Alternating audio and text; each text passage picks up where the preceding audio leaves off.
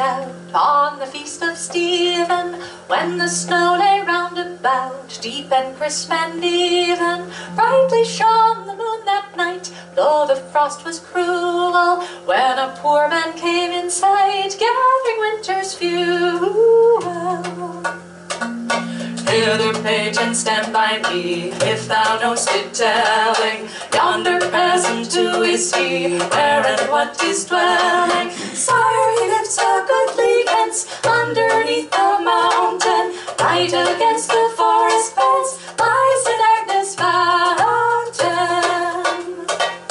Bring me flesh and bring me wine, bring me pine logs hither, thou and I shall see him dine, when we bear them thither.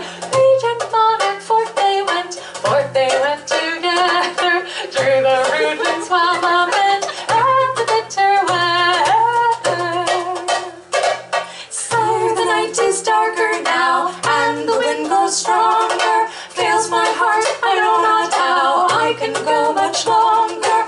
Mark my footsteps, my good page, tread thou in them boldly, thou shalt find the winter's rage freeze thy blood less coldly.